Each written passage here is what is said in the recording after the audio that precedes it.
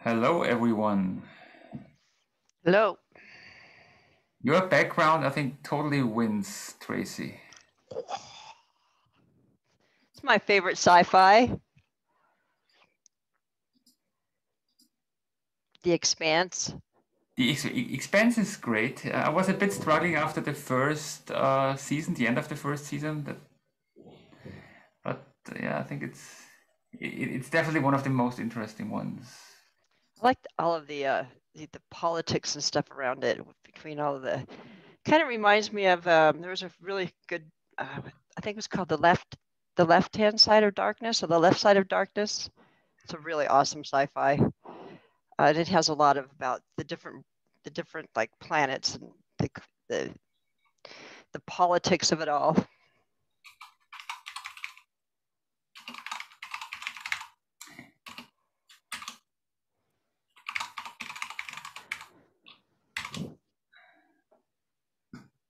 And that's a piece of artwork that I have behind me of the Tycho station. I would love to have that in my house. It's beautiful.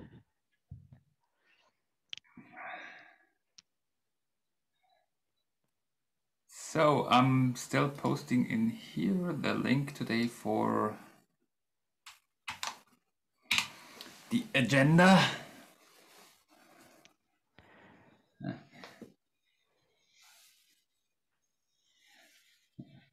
As we already have some people here, I'll say it later on again, for the co-chair and tech lead voting. Obviously, submission deadline ended on Friday. I just have to wait for Amy to get back from her well-deserved vacation, which will be end of this week. So that's why I did not start with the voting process. I want her support there. And yes, I could have asked her during her time off, but I'm definitely not doing this to anybody. So I decided if people take time off, I know that they're reading Slack, so I'm not even posting to them. So I hope everybody understands this, and then we start with the official voting process. So that's the reason why I didn't kick off immediately this week. So I think it's important to honor people's time off work, but we'll definitely get this done before KubeCon. So we'll get there. It's a lot of new people today. That's actually amazing.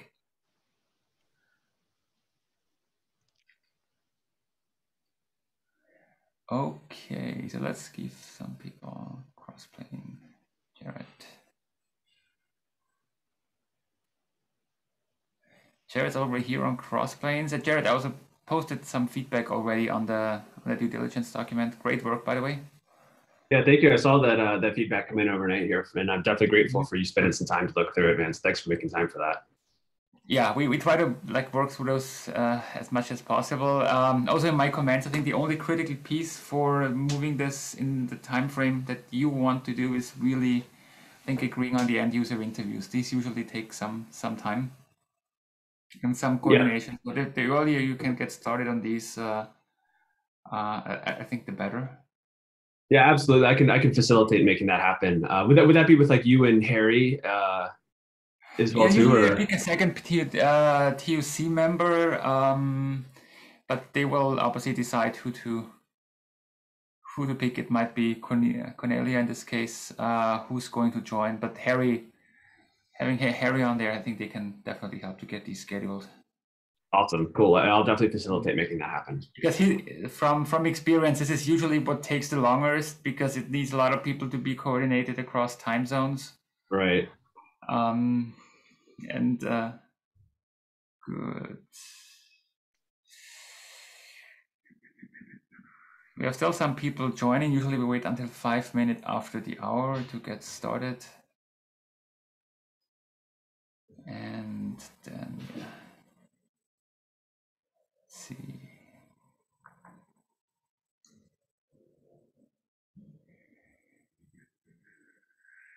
So while we are getting started here, if you are new, and some of you are actually new to this group and want to quickly introduce yourself, feel free to do so while we are waiting. So we have 1.5 more minutes to go. So feel free to just briefly introduce yourself to the group. Yeah, I can go. I think we've spoken a little on DM. Yes. But my name's Alex. So I'm currently working at JP Morgan, transferring somewhere else in a few weeks. But the app delivery group is extremely interesting to me, specifically around some of the challenges and opportunities that we see in infrastructure and application space. And I've been working a little bit with Jennifer and Thomas to put some ideas together. And I'm looking forward to contributing a bit further. And I'm Tracy Reagan. I am on the board of the CD Foundation. We have an initiative to do more cross-pollination between the CDF and the CNCF. I'm also the community director for the Ortelius microservice management platform. I'm the CEO of Deploy Hub. Yeah, I can introduce myself. I'm Hong Chao Dan. I'm from Alibaba. Like, I'm not new. Actually, I participate in the SIG since the beginning. But then, like, I'm a colleague of Harry. So yeah, so I also like participate in a lot of open source projects because that's what our team do. I also like contribute to cosplay and Kubevela. I'm also a Kubevela as well.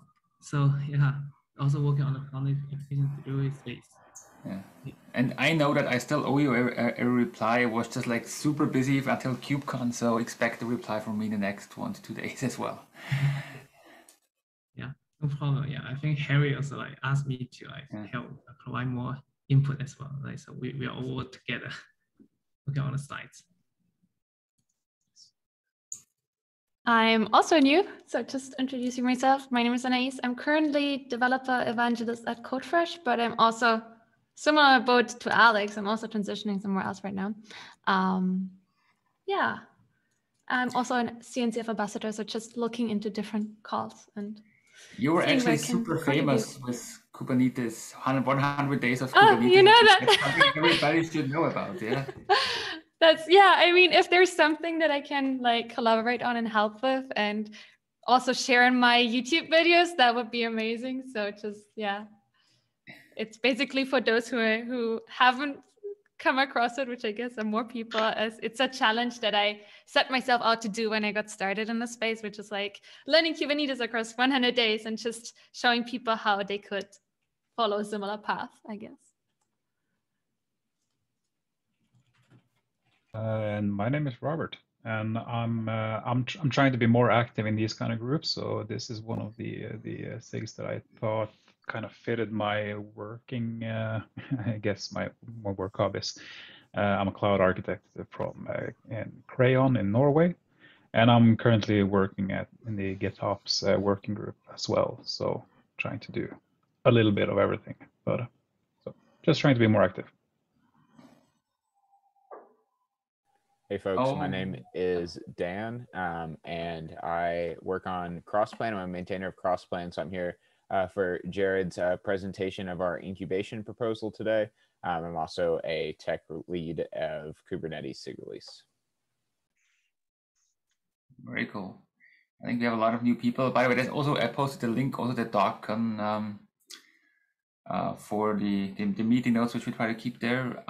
Looking at the time, I want to give everybody a fair chance to speak today, and we want to start off with the Crossplane incubation project, which is pretty exciting.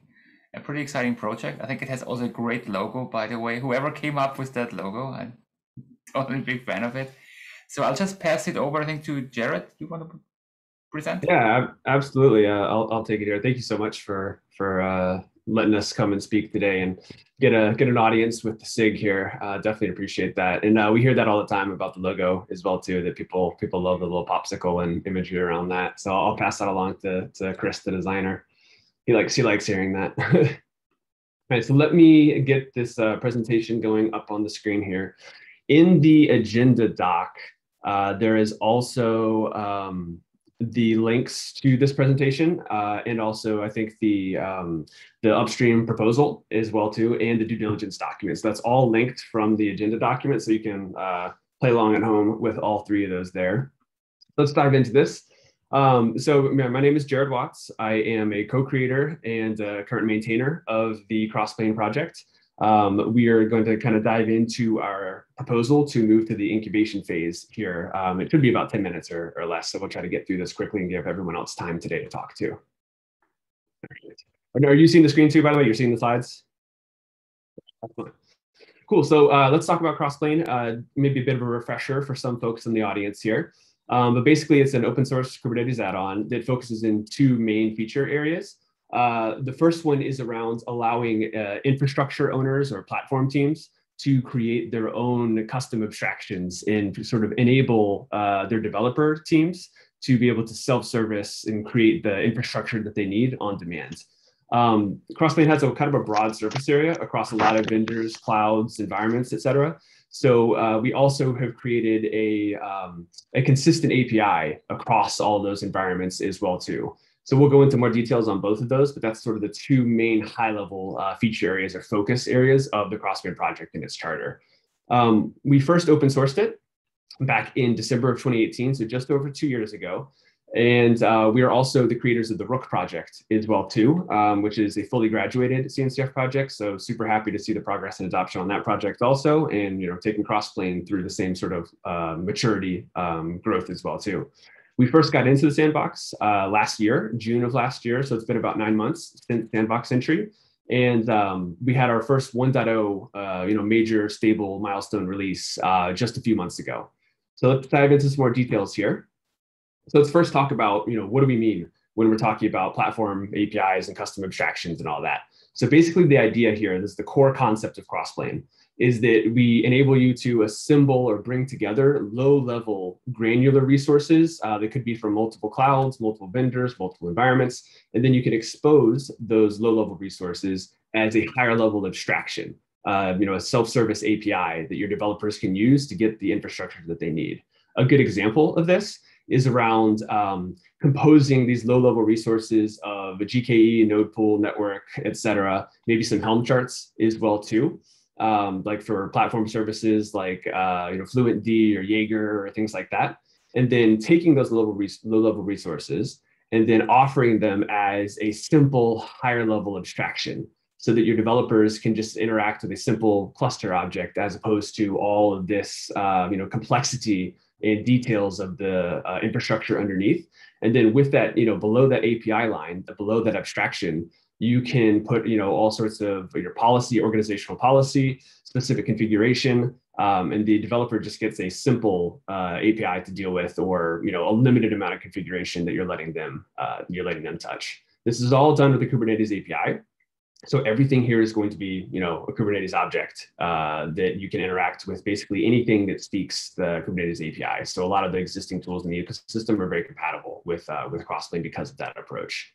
And finally here, it's all declarative. So you don't need to write any code to build your own custom platform. You basically describe it and declare it, in a declarative way. So let's visualize that, because that's maybe kind of hard to kind of grok just by talking about it. So let's go left to right on this diagram here. So on the left of the diagram, we've got our application developers.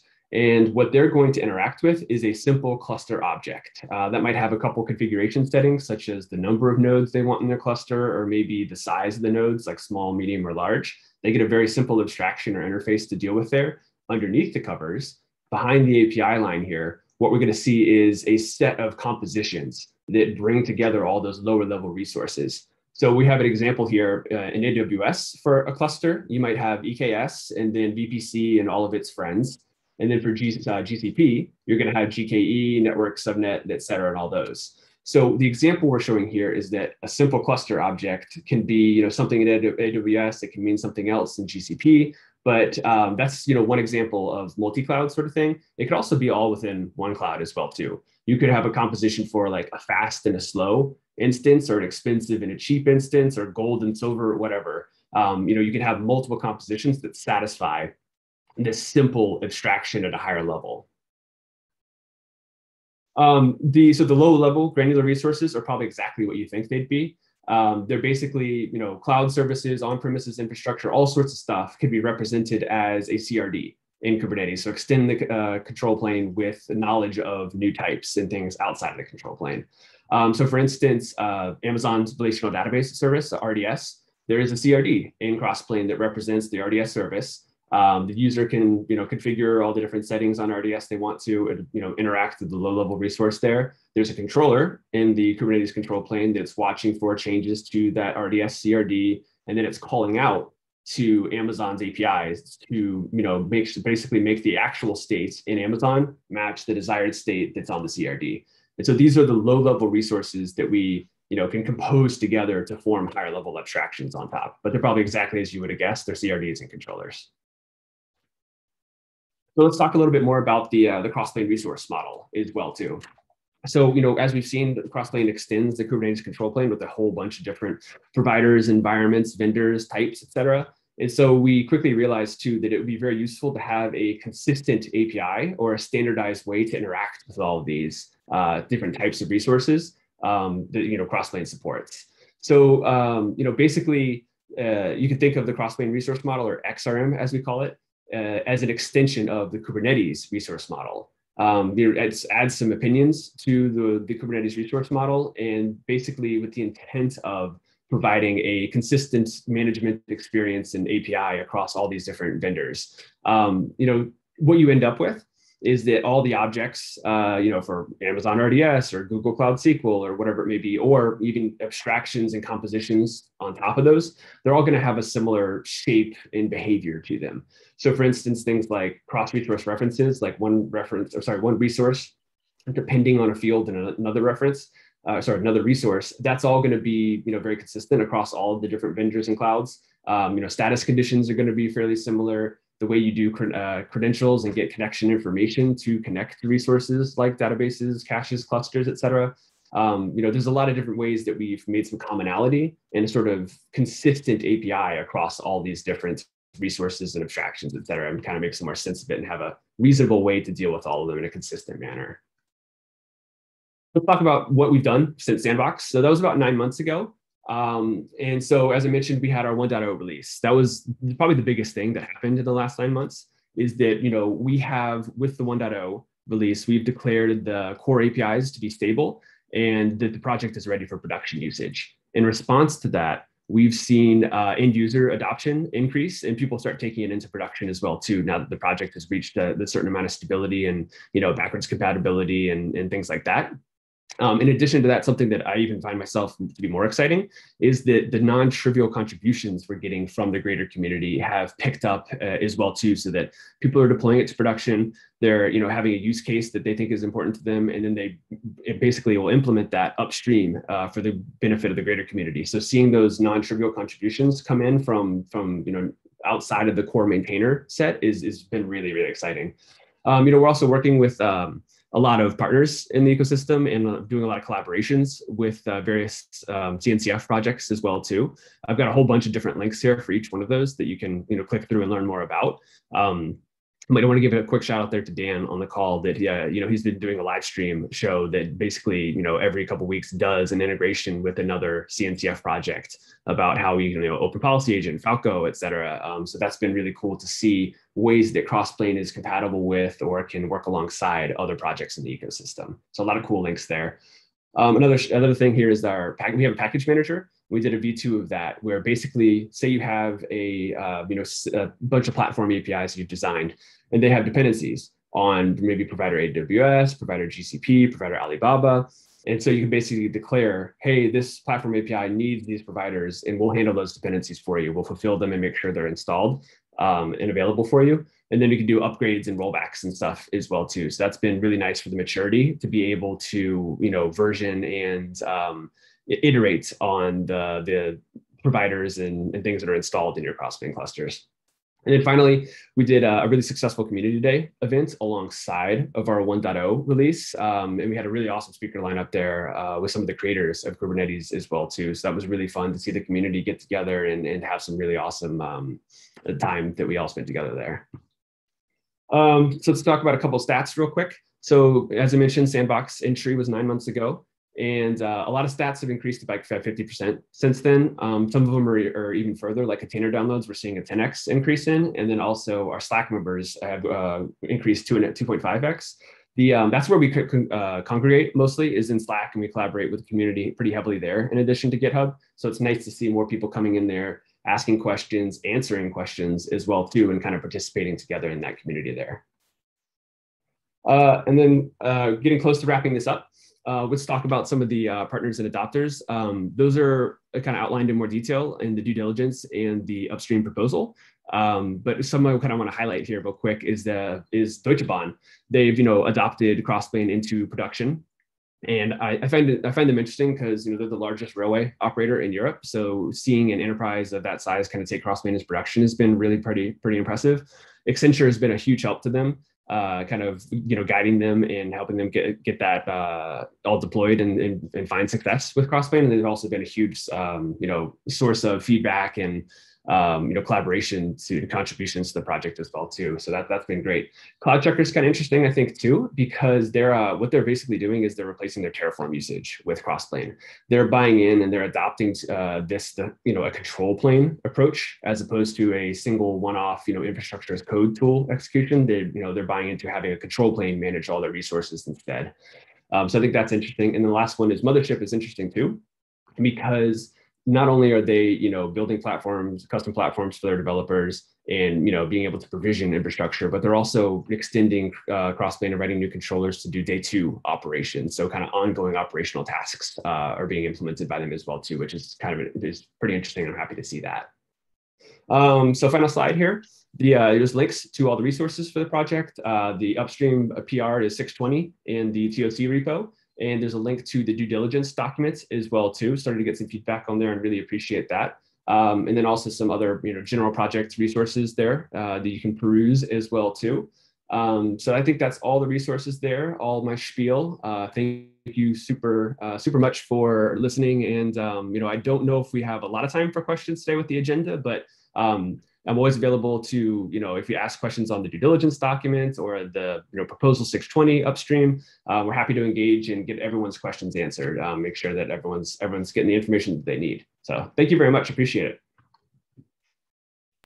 Yeah, thank you for presenting. Obviously, we open it up for questions, so we do have some time for question, looking at least 5 minutes. So I definitely want to open it up for people that can ask some questions.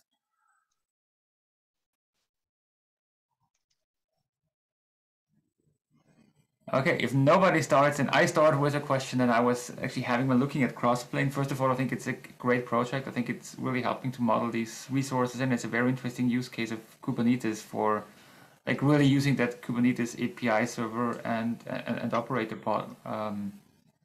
model in there when the controller model.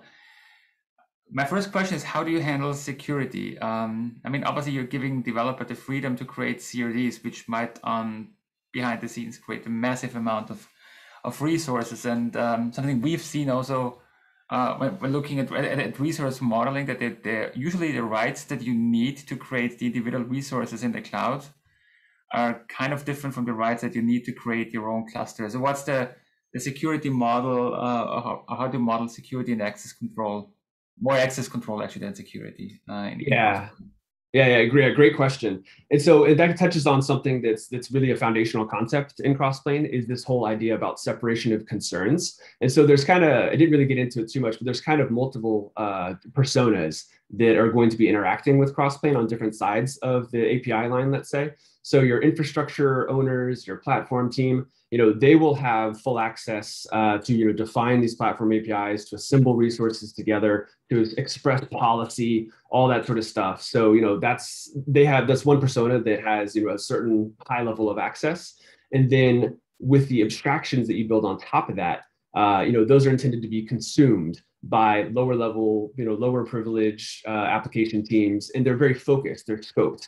So you can do, Kubernetes RBAC to all of those resources. So for instance, this cluster object, you can grant access to that and only that object to your developers. And so they can interact with the specific configuration on that object, but they have no access to the underlying resources themselves to edit them or tweak them or to skirt your policy or anything like that. So the separation of concerns is, pretty major architectural aspect of the Crossplane design that kind of, helps separate out who gets access to what.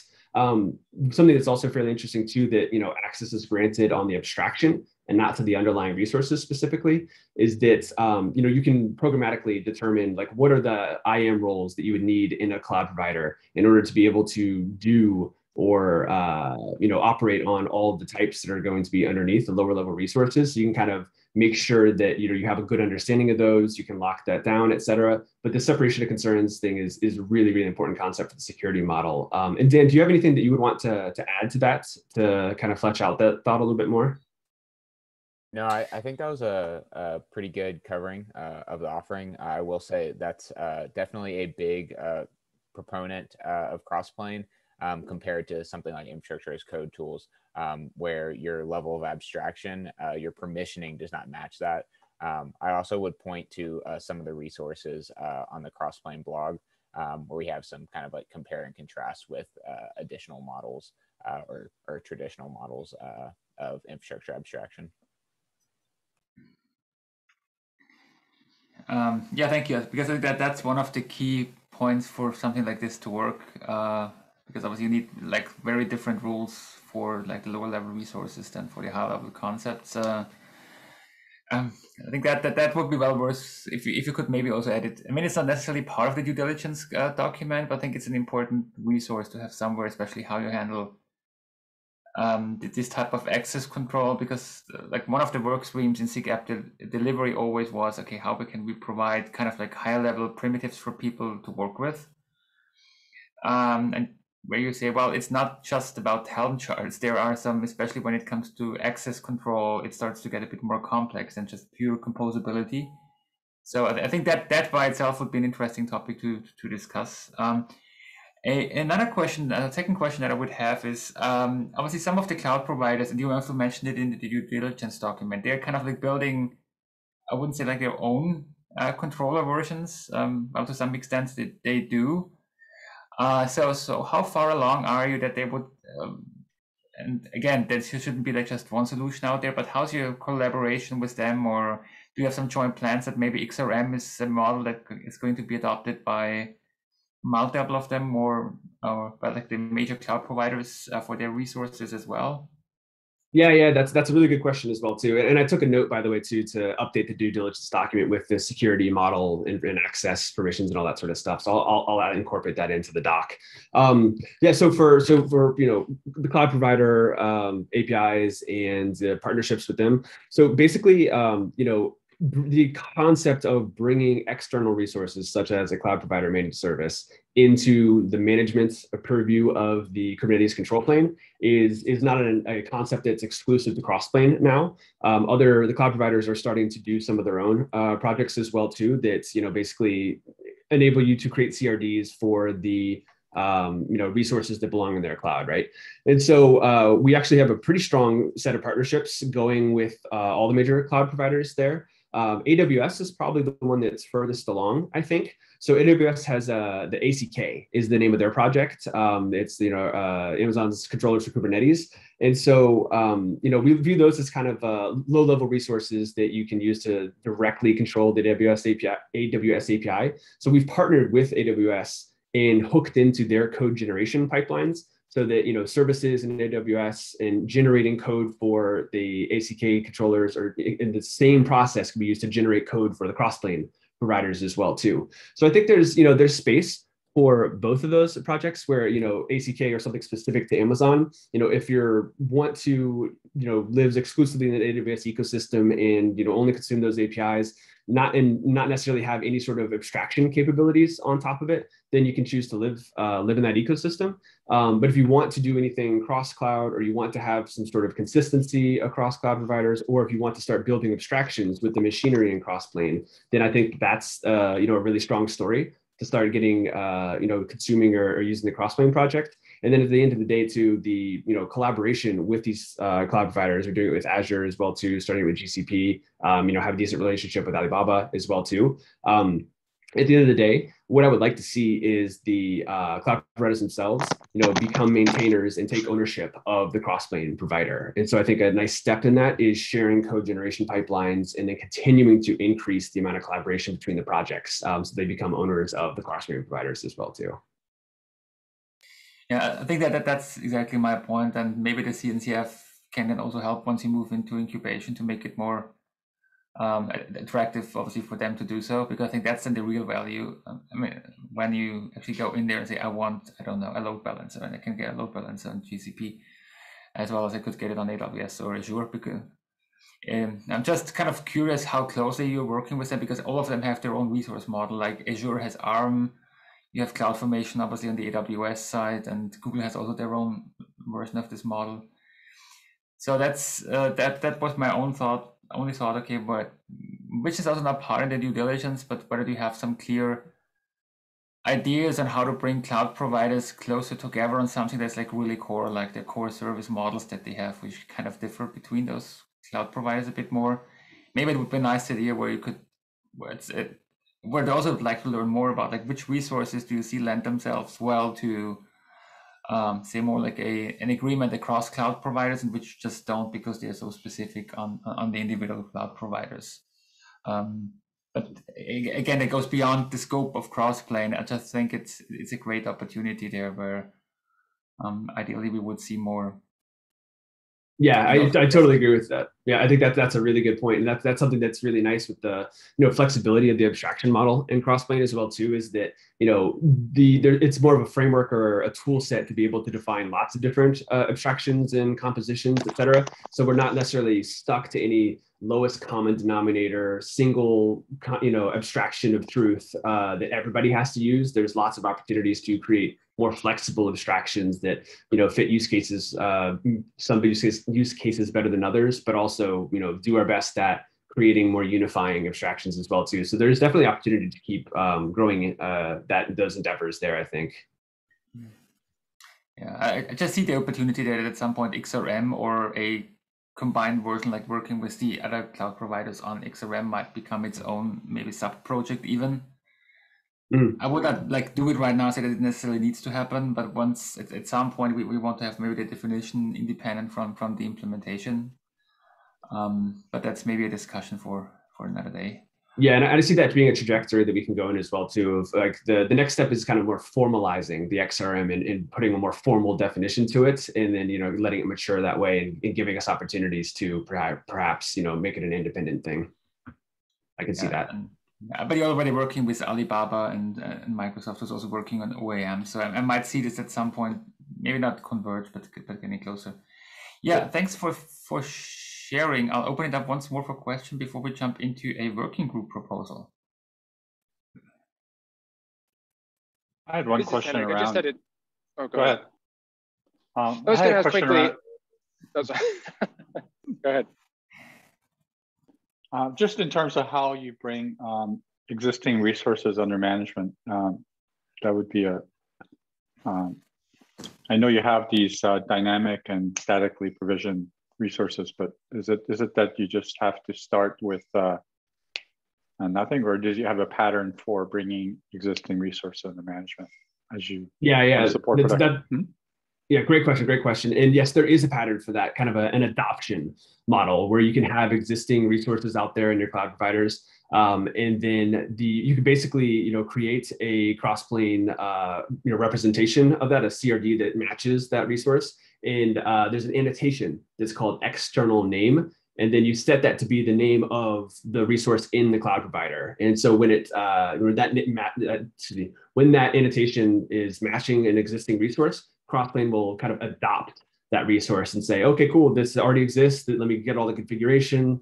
Let me populate the CRD. Let me make sure that, now this is under management of Crossplane. I've kind of adopted it into the control plane. So that is set up to do that, to take existing resources and bring them into the management of Crossplane. One interesting aspect of that, an extension of that, is that I think there would be two use cases or two variations of that. One could be maybe you want Crossplane to manage it and you want to be able to update it and change values over time. Another one could be you want it to be observe only. You want it to be a read-only resource where you want to adopt an existing resource that maybe it's managed by another tool, but you can have it in the control plane of Crossplane in a read-only fashion so that other resources can reference it and pull values off of it. Crossplane won't update it or manage it. So it'll be a read-only sort of thing, but it's then still available in the Crossplane control plane for references from other resources. And that's not supported yet. The observe-only concept isn't supported yet, but that's on the roadmap in the near term. Great, thanks.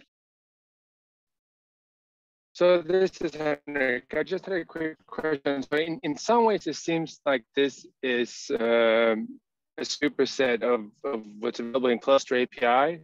Can you quickly comment on that? Yeah, and hey Dan, you've been working with Cluster API specifically on a number of dimensions. Do you want to take that one, man? Yeah, absolutely. So I'm sure a lot of folks here are already familiar with how Cluster API works, but it has a similar model where it has core components, then providers for different Kubernetes offerings, whether they be a hosted offering like GKE or EKS, or it's spinning up EC2 instances and installing Kubernetes with kubeadmin or something like that. So you can envision it kind of as a very focused version of Crossplane in terms of it targets very specific infrastructure, and much of that is kind of hard coded. One of the things that we've worked on with the Cluster API community, and we're continuing to develop, is using Crossplane as a sort of backend for Cluster API. So you can imagine that their providers are very scoped. So for instance, the GCP provider for Cluster API exposes a machine type and a cluster type. The cluster type, its controller, when it reconciles, creates things like a VPC or a network is what it's called on GCP, some security groups, subnets, etc. Kind of all of the peripheral things around setting up a cluster. And then the machine would be actual compute instances on GCP. So that cluster type has those components that it creates hard-coded in the controller. On the contrary, for Crossplane, you can design sort of your abstraction, so something like a cluster type, dynamically by writing YAML and mapping it to granular resources. So the GCP provider for Crossplane, instead of exposing a kind of abstract cluster type that provisions a bunch of network, is going to expose actually all of those granular resources. So the subnets, the project, the et cetera, all of those different things that would be required would be granular resources. And then you would define a cluster type that basically maps to all of those, which makes it a little bit easier, right, for a user to be able to configure exactly what it means when you're setting up a Kubernetes cluster on GCP. And that can be changed and repackaged in minutes or seconds, as opposed to, having to rewrite the controller and rebuild it and that sort of thing. So there's a lot of advantages to that. And you actually, because the Crossplane composition model allows you to, kind of define any schema that you want, we've actually shown a demo of being able to take that GCP cluster type in the Cluster API controller, create an XRD, a composite resource definition with Crossplane that defines a new schema, and have that map to those different granular resources. So instead of having a single controller that watches that and creates all of those different resources on GCP, you have a controller that watches that abstract cluster type, spits out those granular resources, which then Crossplane's provider GCP has individual controllers for each of those resources to go and provision them. And you can imagine, right, you could change that mapping to your liking at runtime with Crossplane. So we like to envision Crossplane as kind of a potential backend for Cluster API. And in the short term, that likely looks like having kind of a Cluster API provider that's backed by Crossplane, in addition to the work that they've done on all those individual ones. And it's my belief in the long term that would be a kind of desired direction to go, right? Because it does allow for much more configurability and customization by end users. Okay, great, thank you. Thanks, man.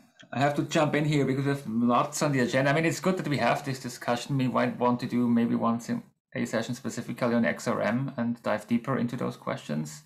If people are interested, I still want to give the others, especially the working group proposal, a chance to present as well. And somebody has to play the guy who watches the clock, and I unfortunately have to be today. I want to give the team here a chance to propose what they're doing, because it is kind of related, not directly, but kind of related. So I think it fits very well in this segue here. Okay. So thanks for the opportunity today too. Comments, yeah. I appreciate it today.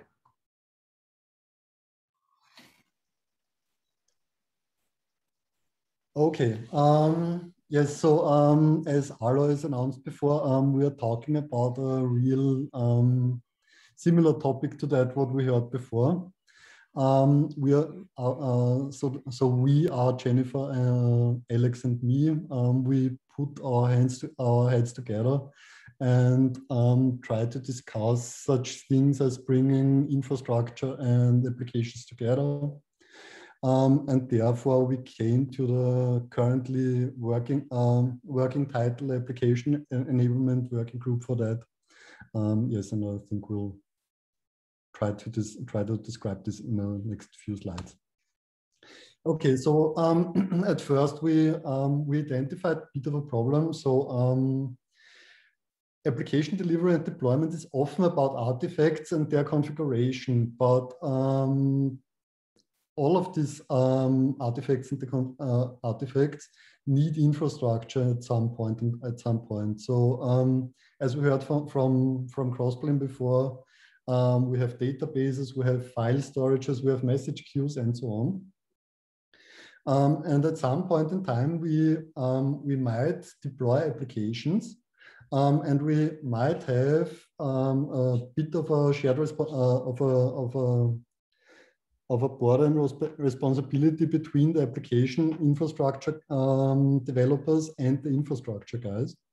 And at some point, we want to apply application configuration or deploy applications, and there might be infrastructure components which are not available in the target infrastructure. So think about a development stage of an deployment. You configured an EFS provisioner by yourself, and you try to push to provision the same application to a staging or production environment. And there is not, the EFS provisioner is not deployed there, and therefore the deployment will break. And we think that there's almost no solution. So you could obviously do something with Crossplane regarding this, but there's almost no solution which handles both infrastructure and application deployment. But we also think that end users might have found ways to deal with this. They might use Terraform, Pulumi, Crossplane for infrastructure deployment, and they might use Argo, Spinnaker, or Captain for the application deployment, and they might do a link via CI tool or other different things. But we also think that there are no best practices at the moment, and this is a gap which we as the CNCF working group could fill. And yes, Alex will tell you what we think about application enablement. Thanks, Thomas. Yeah, so just to give some annotations on those previous points, and just to add to that, we look at things like the service mesh working groups, and we look at things like SMI spec, and how that's a ubiquitous spec that's an agreed upon standard across vendors and across cloud platforms, and we think about that kind of standard as an end goal. But more immediately, we think about application enablement as being the anecdotes that we kind of pull together to understand what are the best practices. And when I was trying to work with Jennifer and Thomas, we came up with sort of this sentiment here of, and I'll read it out, application enablement is accomplished by describing the requirements for an application workload to operate within a hosted environment and provision components as they are required. This domain encompasses the pipelining, provisioning, and distribution of necessary underlying infrastructure components in a ubiquitous yet agnostic pattern to ensure applications are deliverable to any appropriate cloud-native ecosystem. And we've been speaking about this for the past sort of 30 minutes or so, but this resonates at so many points. And I think that now more than ever, we're really at a singularity where we need to have an opinion within the CNCF SIG of how this is done in the real world, what the best practices are, and potentially where can there be standardization. And if you don't want to use such a strong word, you can say at least attunement between methodologies. And so that's what we're looking to do. And just to double down on this, Thomas, if you go to the next slide, please. I draw this very, very terse illustration, and we all understand kind of what I'm getting at, I believe, in that there are quite a few steps. And really, the application code doesn't get a look in, and there's no clear way to really describe what I'm doing here. We talk about provisioning and ingress. We don't talk about the wait timeout that I have to introduce so that IP address is provisioned as it's coming up through the stack. We don't talk about how does the CI provision its credentials to then execute a remote command to check if a health check passes? These are all the kind of discrete behaviors that companies throughout the world are having to introduce to accomplish this multi-layer process of application delivery and enablement. And so what we would like to be able to do in the SIG again is to sort of look at these kind of edifices of how do you deploy and how do you deploy on top of that IaaS, and figure out what are the most common patterns that we're seeing in utilization. And Thomas, if you go to the next slide, please, you'll see that where we're trying to find our niche and where we're trying to sort of come together on here is looking at the infrastructure, the very strong infrastructure provisioning space, and the very opinionated, very strong space in terms of CI/CD enablement. As we were introducing earlier on the call with folks like Tracy and people from the Continuous Delivery Foundation are thinking about and looking at the synergy there in terms of end game, how do we have some sort of specification, schema, standard opinion on what works really well together, what technologies potentially have projects that can grow out of them, and what could this working group foster in terms of collaboration? And so I believe that, and I hope that that kind of captures the sentiment. And with that, I'll pass on to Jennifer. Sorry, I was muted. Hi. Yeah, so just summarizing here is putting this, matching with the SIG charter, we are looking from the whole end-to-end, right? From the application definition, configuration, packaging and deployment, the application delivery, the workflow as well. And I already said the workflow, so could you go for the next slide? And our proposed goals here is to get find out about the current practices and the landscape, because there's a lot going on at the moment, various cutting edge stuff, and we want to make reason about those and make sense of what's going on, give the end users the ideas, examples. We want to run some POCs and see how they could integrate that with the solutions we have now on the landscape. We are also thinking of the personas here too. We don't want to overload like operations, for example. We want to make sure that production engineering can be able to participate, get involved on that too. So balancing the involvement of various personas across application delivery, and provide best practices through what Thomas and Alex have said. Could be standards, could be just some recommendation or a white paper. And as you can see in the future, possibly create a specification for handling infrastructure components in cloud native environments. Next slide, please. As in Antigos, we are not going to run something and then recommend a specific tool chain. We want to look at in an agnostic way and present what is currently going on in the community, what people are using, and come up with an opinion, best practices. And I will just send back to Thomas. Thank you. Okay. Yes. So we also thought about how we could achieve our goals and how we could start using on these topics. And we thought in the first step we don't want to write another white paper, because Jennifer and me, we wrote a white paper in the last few months.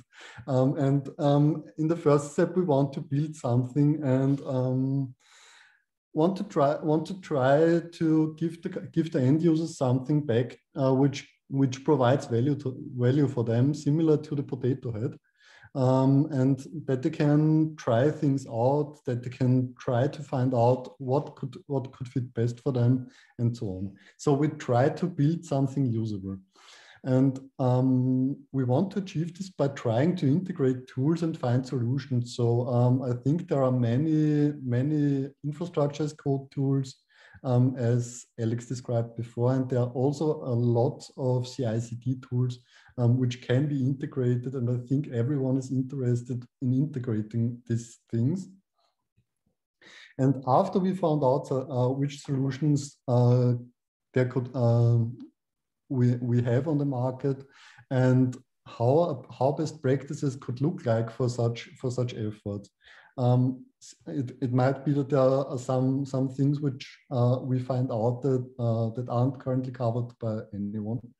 And then we could build a white paper or a similar document which is underpinned by our practical work. Yes, and in the future, as Alex said before, we could possibly also design something like a cloud infrastructure interface, so SMI-like, that there might be a database claim for databases, and it might also be that we create an abstraction which creates a database and proxies that for the application, so that we also need the endpoint of a database, have the endpoint of a database, and possibly also access control. But this is kind of a future topic. Yes, and this was our proposal. I hope everyone liked it. And yes, we'd like to ask how we should proceed with this.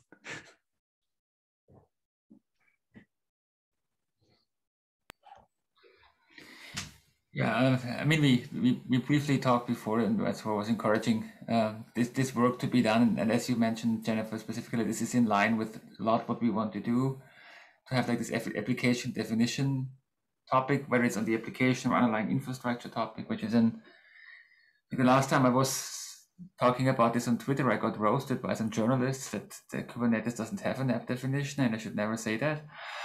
I think it is important. We also have harvesting data where the work is already done around XRM. I think the idea that I totally like how different tools are doing it today and starting there is a great approach. I would definitely reach out to the existing projects to do something in the space. Not just because it's nice to do something, that there are things there already. And then maybe also reach out then at some point to the end user community. Obviously, I think the working group makes sense.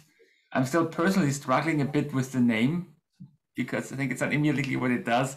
And I know names are always hard to find. I think it hits a very important point that we also saw with XRM and others, that we need a better way to define our application constructs, dependencies, and how we model something there. So I'd say having like a charter and ideally reaching out to maintainers of those individual projects that you have already listed and what they see would fit in there, I think is just super important to get also their feedback on this topic, because the official setup of the working group is pretty straightforward. You propose chairs, then you define the charter, and then we go to the TUC. I think it needs a bit more work before we go to the TUC. What I would personally leave out for the time being is this SMI kind of thing. Wants to be that kingmaker, and if it has this, okay, let's define a standard on top of other things. So Jared already left, but I think they might not be super happy if they say like this is the Uber XRM model, and know that that's not what you want to do. I mean, just making it easier to digest, and maybe having a couple of key use cases that you want to address is great. But also the examples obviously make a lot of sense. So it's interesting. I think everybody understands the problem, but then putting it into words still feels a bit hard, which kind of means we don't have even a word for what we're trying to do here. Also, we all agree on the problem. And that might actually also be the trick here, maybe to again put in that this is the problem that we need to solve that people run into. So that's how I would propose to go forward and like start with the charter document, reach out to the projects, and then ideally have somebody from those individual projects joining you. Because the worst thing, and I'm coming from a standardization background, is a standard that nobody wants to implement. So what do individual projects want to adopt? What do they already have available? Is there like a common agreement? How are they complementary? I think that by itself is a very great starting point to see what's there. But I think it's great that we're moving in that direction. That was from the very beginning. I remember when Brian, Harry, and myself started to work on this. so yeah, we need an application definition and make this easier and really move up the application stack here. So I think great initiative to get started. Maybe we regroup what your findings are with those other projects. Mm-hmm. That's also what I like about the SIG to do more. Like in general, first of all, have more end user related impact. Well, I don't like the word end user. It feels like people who are actually using it on a day-to-day basis. And sometimes it's hard to say because now I'm obviously working with Thomas. He is an end user. Also, he's also working for a vendor, like many others. I think that's an important part, and obviously bringing projects closer together to collaborate on problems that exist in the industry. And if we can do both together in a working group, I think then that's ideal.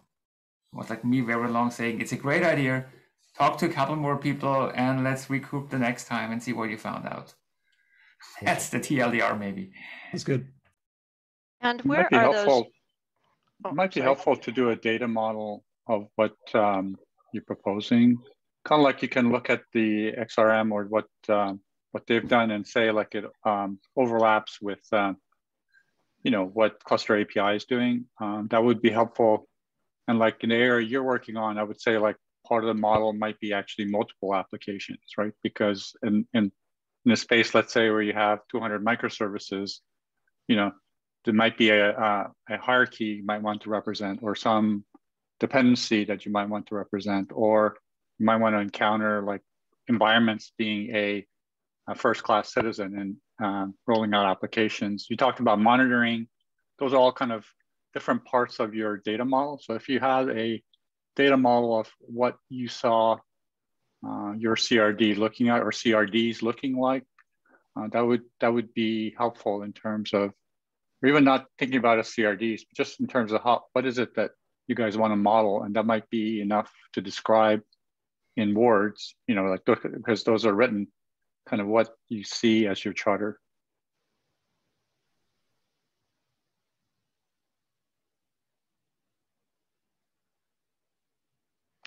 I was just curious if we can, is there a place for that slide deck? Is that the? Yeah, we can drop it in. We can, yes. I'll pop it in. That would be great.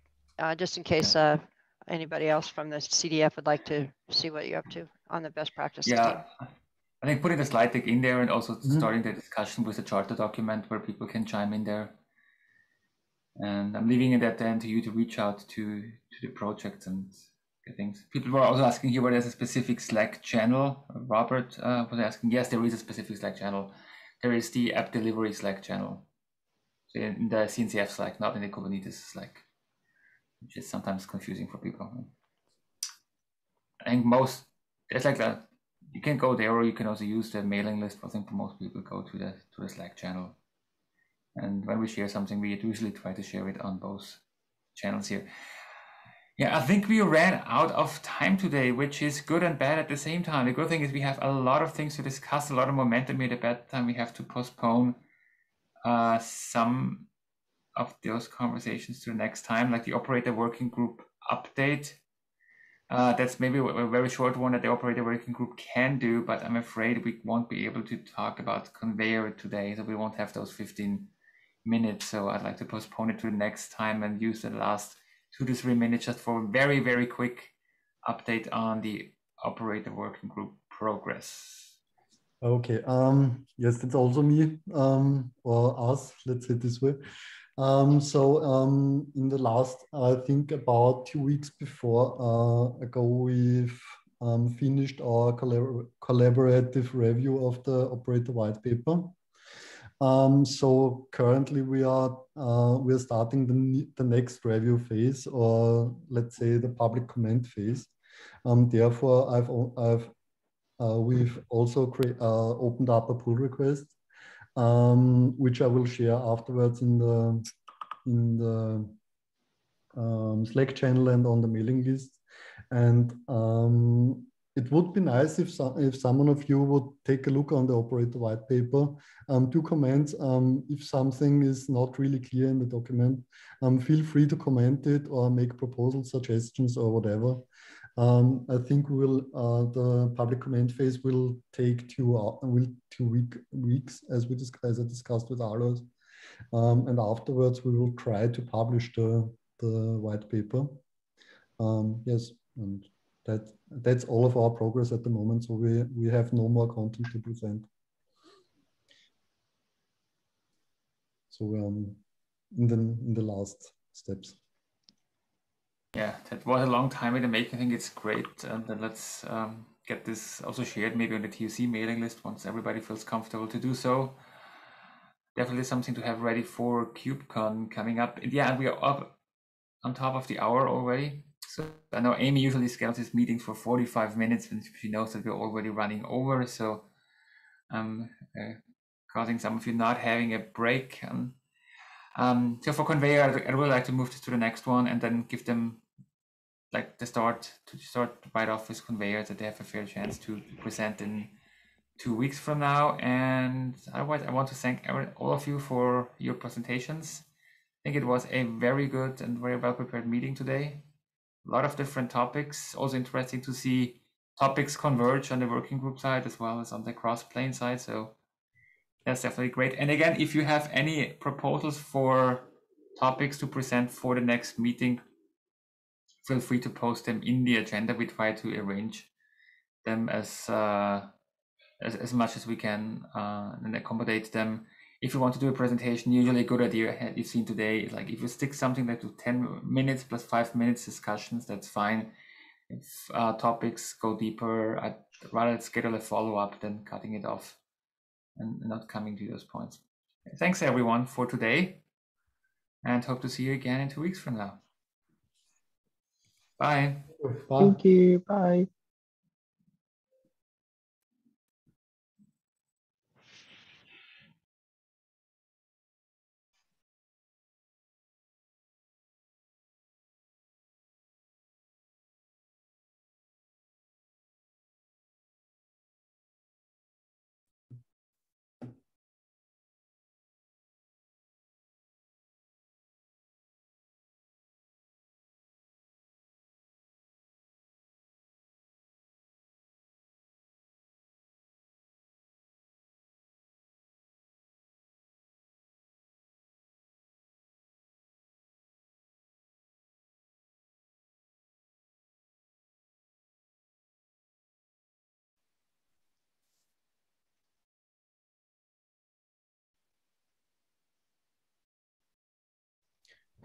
Okay, so I think we are on the operator working group meeting now.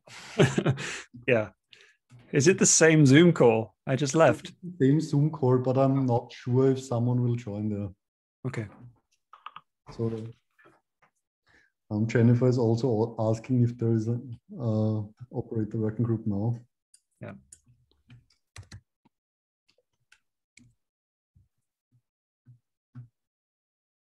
But I also think we don't have much to discuss today.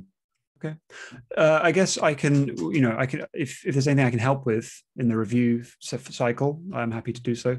Mm-hmm. Yes, as we talked before, we should make the whole wording a bit more fluent if possible. So if there's something you'll find there, okay. It would be nice if you could do this. Okay. And I'll go through the document again and look for more like not just grammar, but also maybe like phrasing and taxonomy. Hello again. Hi. Hello. So I think the operator working group will be very short today. So Alex and me talked about what we should do next. So I'll kick off the public comment phase now, or tomorrow or whenever. And afterwards, we should try to make the whole document a bit more fluent. So I think this is the thing we talked about as narrative voice and so on. Yes, to make it better readable and so on. And I hope, yes, and I hope in 2 weeks we have a final version of the operator white paper, which we and I also talked to Emily from the SIG Security, and she said we can reach out to the help desk of the CNCF, and they help us with publishing the white paper. So also making it pretty and shiny and whatever. Is this public comment, is that the TOC going Yes. to look at it? And will we, I mean, if it's available tomorrow or something, like we are making the narrative voice, like we do at the same time, then like is like in parallel that we're going to be submitting the changes? Because it feels like it's going to be like a change everywhere. Maybe not, maybe lots of chapters we want to keep the same, but to have the same flow, it could change the whole thing. So not sure. We could also start the public comment phase on Monday. So if you want, we can try to make it a bit more fluent until Monday and start the public comment phase then. Okay. So I think from a time perspective, it's absolutely no problem at the moment, because I think we said that we will be finished on the start of May, and I think we can accomplish this. Okay. I'll try to get on Friday some hours to look at that. But only if it's okay for you. We can also say we start the comment phase on Wednesday. So for me, it's absolutely no problem. But we should start it at some point. Yeah. Before the next week. Now are we having SIG App Delivery meetings the same day? We used to have every other, like, things changed, right? No, I think the next SIG App Delivery meeting is next week. Oh, okay. I heard you saying I 2 think weeks so, from now. Do we have to do the reaching out to the community by next week and the other projects? We could try this, but I don't think we have to. Okay. It might be good to start. I'm happy to help. Yeah. I'm not sure we can guarantee that everyone will respond, but maybe we can at least say that we put it in progress. And also maybe have a look at a draft charter. Yeah.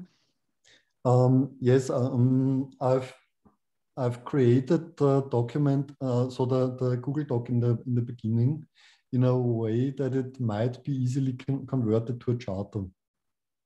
So I copied this from the GitHub working group charter. Okay. And so I think we only have to add some things which we described in the presentation now, but then we can use this as a charter also. And I would try to send out the charter as soon as possible to get a bit more people in there. I feel like we would make this a lot more successful if Alois agreed with the name. So yeah, that's difficult. I did have one other idea, and I don't think we mentioned it on the initial ideation on the document, and that was the word interoperability. So maybe we need to go and think about more names, but I'm not sure. He doesn't seem keen on it though. Maybe he just needs to get used to it. Yes, I think some point with interoperability or integration working group would be cool. Yes. We can get opinions from the projects as well as good idea and users and stuff, and then. How would you recommend? How would you want to contact them? Like, what's the normal way? I think there is no normal way. Yeah. So it's just random. For the operator working group, I often try to ping some people on Slack or some projects. Could we use the SIG App Delivery channel, because they'll all be in that channel, and just say, hey, please participate, and do like a Google survey or something? Or maybe we wouldn't get enough people to participate. I think in the first step we could use the App Delivery channel to reach out and try to find some people from there. How about I will DM us in our group. I'll put a sentence or two together, and we can look at it. And then if you think it looks good, I'll paste it. And then maybe I can just invite people to contact us if they'd like to participate or something like that. Yes, so absolutely no problem. Okay, I'll take that as an action. At some point in time, if we have some people which might join us, we can also schedule a Zoom meeting for that. Yeah, like the guy that we met today, Laszlo, who's working on a similar problem space, would probably be interested in this kind of SIG. Sorry, this kind of working group. Yeah, so he would also be a good candidate for that. And also the cross-playing guys would be perfect candidates for that. I'm not sure if we have someone from Terraform in the special interest group, but I think I saw someone from HashiCorp there some time ago. I know that Tracy would be really interested, because she represents not only Deploy Hub but also the CDF. And I work a little bit on the CDF as well, so there's a lot of cross pollination. Yes, I was also I also participated in some best practices meetings there, and I also think that this would be a topic which would be interesting for the CDF. So it could also be that we do kind of a joint effort with this working group. I think that would be a really good idea. Yeah. So yes, I think we could reach out to Tracy and try to find out what she thinks about this. Because then we would have a lot more people joining there. Yeah. In the TOC and other SIGs and stuff, there are people from end users. We can try to reach out to them as well and just ping somebody to take a look. Jennifer, I think you were active in the end user community, weren't you? Yeah, I was when I was not a vendor. I'm trying to reach to my colleagues to see if they are still part of, like if they renewed their membership and stuff. I just pinged one of them that was waiting, and I know also some people that work CNCF. I'll just check if they can like recommend someone to talk to or something. I'll just directly ping them. I think I have had good experiences pinging people just by themselves sometimes. Yes. So they are receptive. Sometimes they just don't answer, but one or two answer. So we could try to get to some use cases. Does it have to be just by end users? Like if I talk to another company that's not yet, but they would like to share the use case, would that be okay, or do you think? It's absolutely no problem. So I will also try to find some use cases. To be the company I'm working for is also a vendor, but I'm acting as an end user, as Alice said before. Yeah. I will have a discussion tomorrow as well with my couple of people in my team, because one person in my team is a chair for the SIG service catalog, and they are trying to they are looking into this Kubernetes service binding spec. And then we are going to discuss if there is anything that's such as use cases or any shared interest that could be contribution or something. I want to understand more, but I'll have a chat tomorrow too. We can, so I guess as an actions for us, so we will reach to these people, try to find use cases, some feedback. Should we, like Alex said, start a charter draft? And we can also give because we thought a few use cases, right? You had a problem, Thomas, you mentioned on our working group proposal doc. So we could start with that to put something and then take it from there and then start contribute asynchronously. So we don't need to arrange a Zoom meeting straight away. No, not really. So yes, I can take the task to start writing the charter.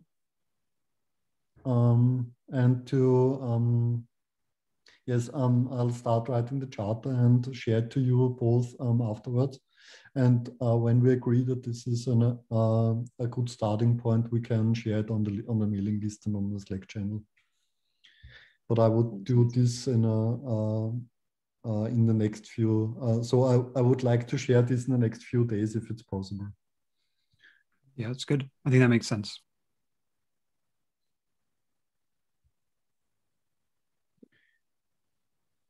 Okay, then I think we'll get back some minutes or can start the evening a bit earlier. Yeah. Thanks very much. See you later. Thank you very much. Thank you. Bye. Thank you for the presentation. Bye.